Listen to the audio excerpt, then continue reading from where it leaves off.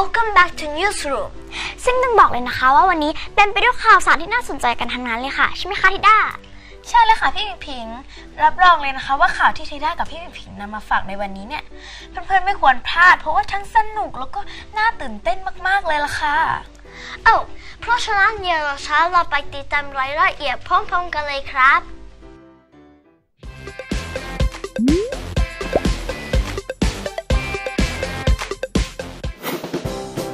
Hello friends, welcome to Kids Newsroom with me Tida and with me Ping. Now let's begin the freezing temperature in Canada and 3 little penguins in China.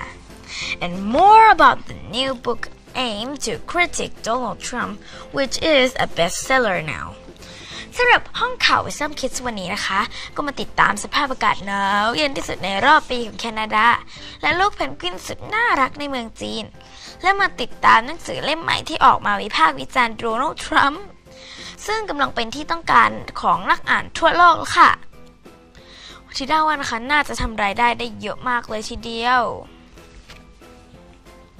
มาอยู่กันที่ข่าวแรกข่าวความหนาวเย็นที่แคนาดากันเลยดีกว่าค่ะ Days of bone-chilling temperatures in Canada have not frozen Niagara Falls yet, but locals predict the waterfall could come from an icy halt. This winter of the present cold snap continues. A polar vortex brought Arctic temperatures to some parts of Canada on Wednesday, including the country capital Ottawa and other major cities such as Toronto and Montreal. According to the Canadian Ministry of Environment and Climate Change, cold weather in Toronto on Thursday smashed a 50-year-old previous record low, with the temperature at Toronto Pearson International Airport falling to -°C on Thursday morning. Given plunging temperatures, local residents predict that Niagara Falls could freeze completely this winter, just as it did in January 2014. Day of snow, the thick white mists have turned the area around Niagara Falls into Crystal Palace. However, rushing water could still be seen flowing over the edge of the waterfall on Friday. Many tourists who continue to brave the bitterly cold December temperature to enjoy the natural beauty of the falls believe the coldest month of the year is actually January. A few days of extremely cold weather is not enough to freeze the rapids flowing over Niagara Falls. However, if the Arctic blast continues, Niagara Falls could freeze in January 2018. อุณหภูมิที่เมืองโทรอนโตซึ่งเป็นเมืองใหญ่ที่สุดของแคนาดาลดลงถึงติดลบ 22 องศาเซลเซียส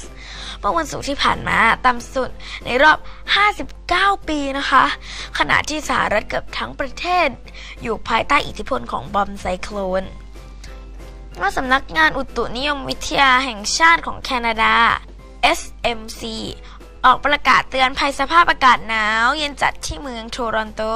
ซึ่งเป็นเมืองใหญ่ที่สุดของประเทศหลังวัดอุณหภูมิเมื่อวันศุกร์ได้ติดลบ 22 องศาเซลเซียส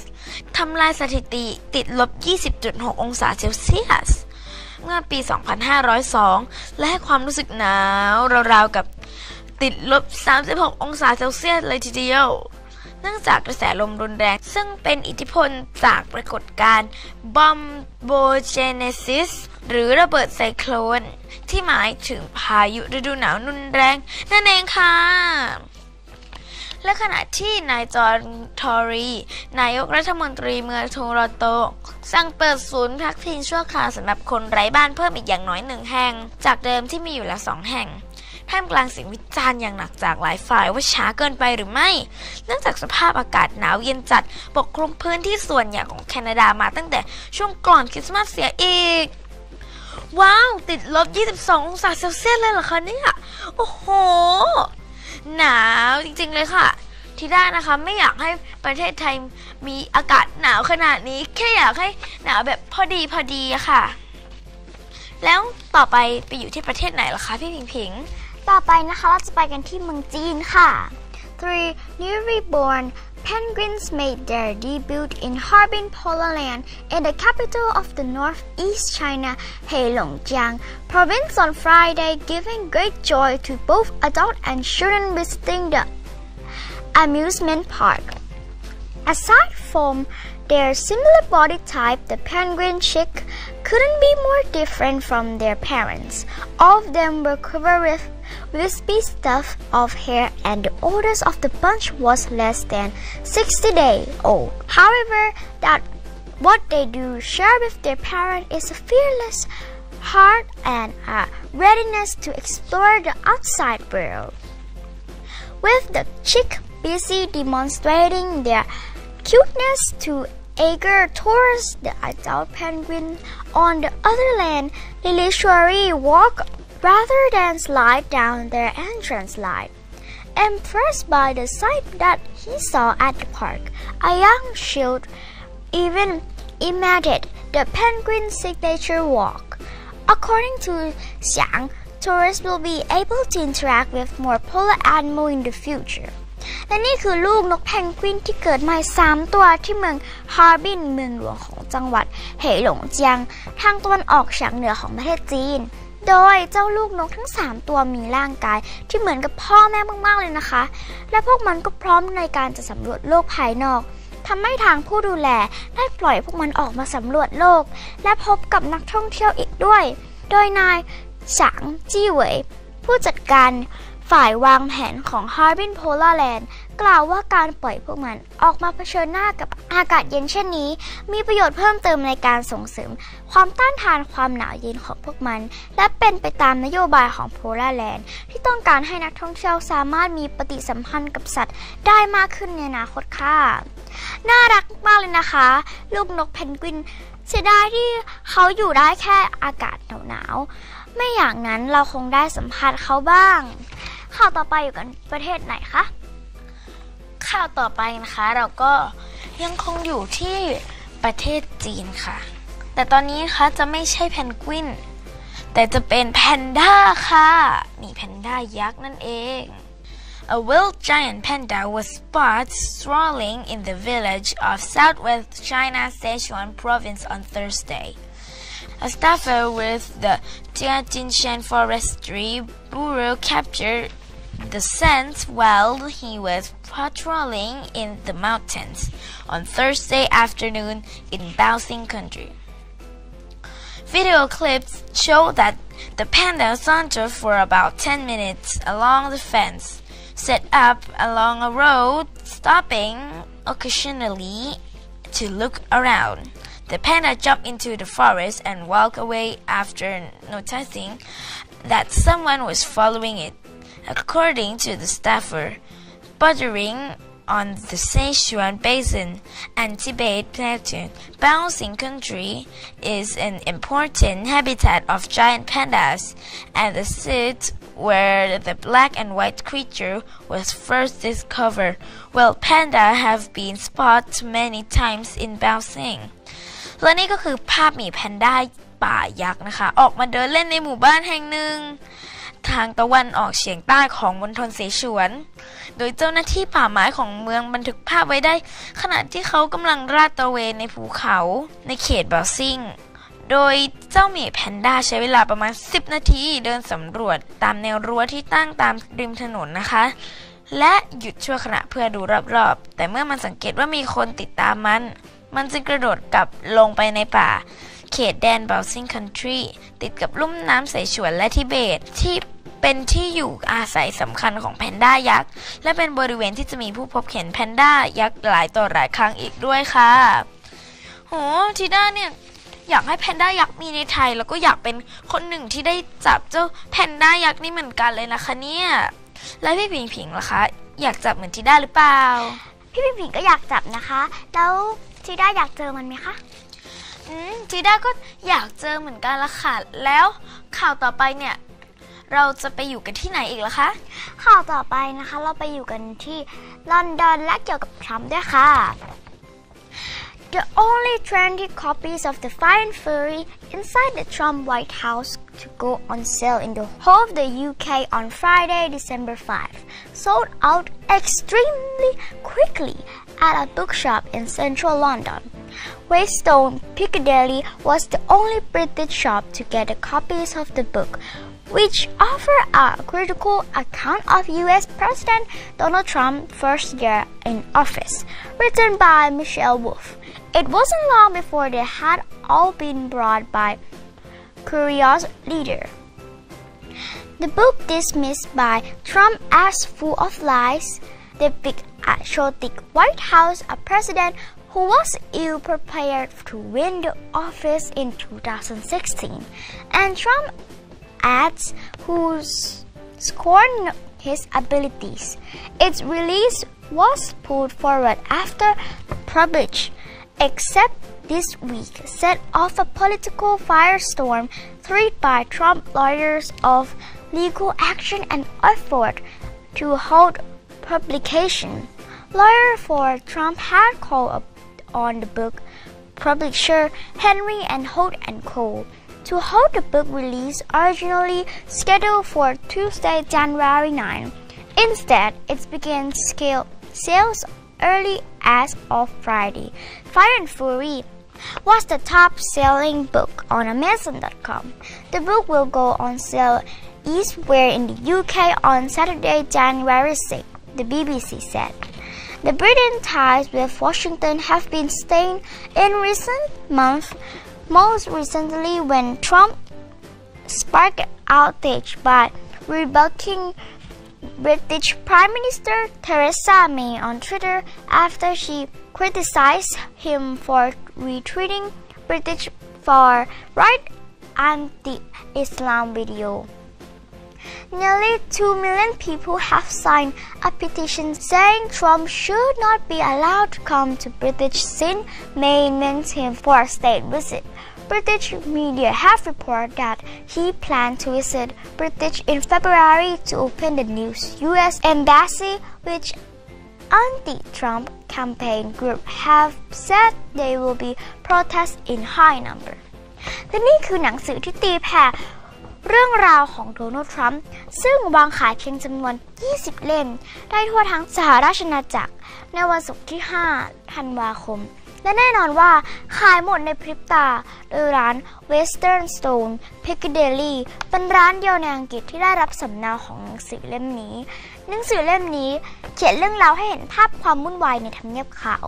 ซึ่งมาจากนายโดนัลด์ทรัมป์และแน่นอนว่าสร้างความไม่พอใจให้กับทรัมป์และทนายความของทรัมป์ได้เรียกร้องให้ผู้จัดพิมพ์หนังสือชื่อ Henry Holt & Co. ได้หยุดการเผยแพร่หนังสือซึ่งกำหนดไว้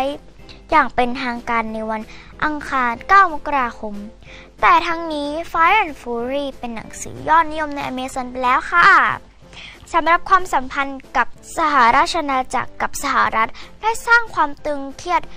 ในช่วงหลายเดือนที่ผ่านมาโดยล่าสุดเมื่อทรัมป์ตำหนินายกรัฐมนตรีอังกฤษเทเรซาเมย์บน Twitter หลังจากที่เธอวิพากษ์วิจารณ์เขาว่าต้องการเผยแพร่วิดีโอต่อต้านอิสลามด้านขวาสุดของอังกฤษและทำให้ชาวอังกฤษเกือบ 2 ล้านคนได้ลงนามว่าทรัมป์ไม่ควรได้รับอนุญาตให้เดินทางมาในอังกฤษอีกด้วยถิงกำลังนึกภาพตามนะคะว่าต้องมีความวุ่นวายมากแค่ไหนถึงจะสามารถนำมาเขียนได้เป็นเล่มแบบนี้เรามาติดตามข่าวต่อไปกันเลยค่ะได้เลยค่ะข่าวต่อไปเป็นข่าวสุดท้ายของสัปดาห์นี้แล้วนะคะแล้วก็จะอยู่กันที่ประเทศฝรั่งเศสค่ะ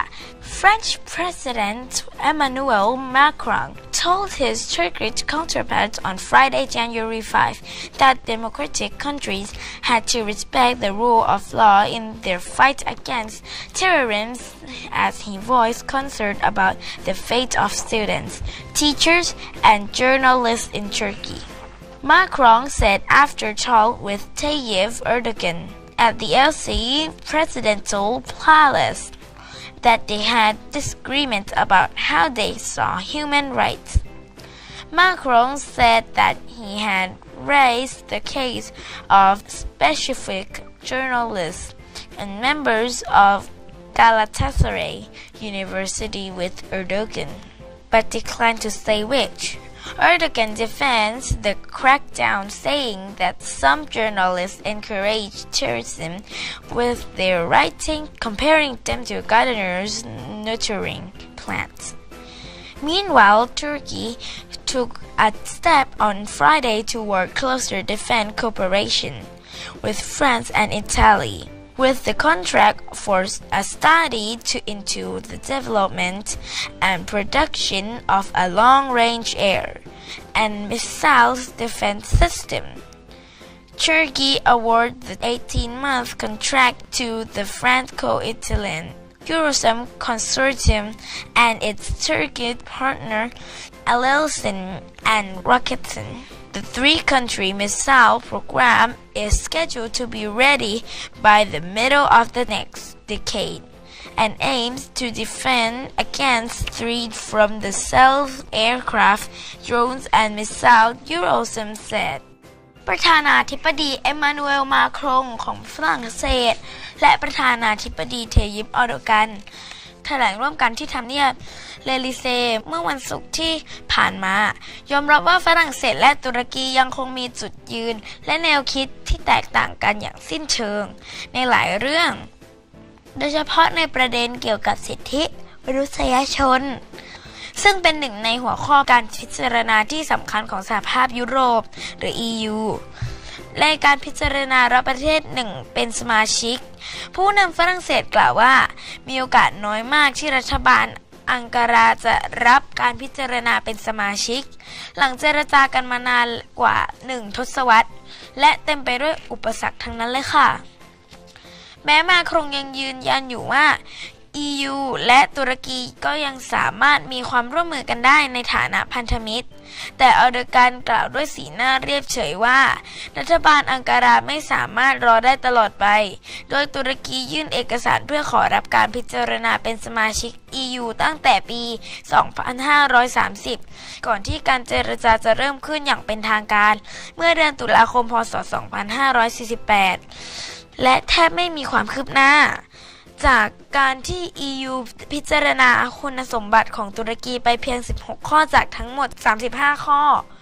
ตามที่ระบุไว้ในกฎบัตรของ EU เท่านั้นอย่างไรก็ตามตุรกีเป็น1 ใน 12 ประเทศร่วมก่อตั้งสภายุโรปเมื่อปี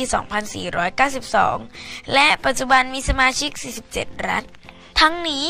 การเยือนกรุงปารีสอย่างเป็นทางการของออร์โดกันเป็นไปตามคำเชิญของมาครงซึ่งต้องการฟื้นฟูสัมพันธ์ระหว่างฝรั่งเศสกับรัฐบาลอังการาตลอดจนความสัมพันธ์กับ EU ซึ่งตึงเครียดและห่างเหินกันอย่างมากนับตั้งแต่เกิดเหตุความพยายามรัฐประหารล้มอำนาจออร์โดกันเมื่อเดือนกรกฎาคม พ.ศ. 2559 ซึ่ง EU วิจารณ์อย่างหนักต่อการใช้มาตรการขั้นเด็ดขาดของตุรกีในเรื่องนี้ค่ะโอ้โหข่าวนี้นี่ก็มองได้หลายมุมมากๆเลยนะคะมุมจะเสียใจก็เสียใจกับประเทศตุรกีจะดีใจก็ไม่รู้จะดีใจดีไหมนะคะแต่ว่าทีด้าก็หวังว่าเพื่อนๆเนี่ยจะชอบแล้วก็ถูกใจข่าวที่พวกเรา2 คนนำมาฝากในสัปดาห์นี้นะคะเพื่อนๆก็ถ้าอยากเจอข่าวแล้วก็ฟังข่าวดีๆแบบนี้อีกก็จะต้องมาติดตามกันในสัปดาห์หน้านะคะอย่าลืมกันนะคะ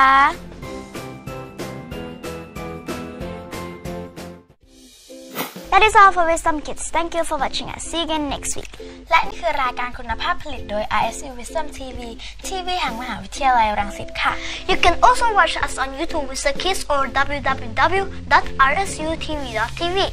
สำหรับวันนี้หมดเวลาแล้วต้องลาไปก่อนสวัสดีค่ะบาย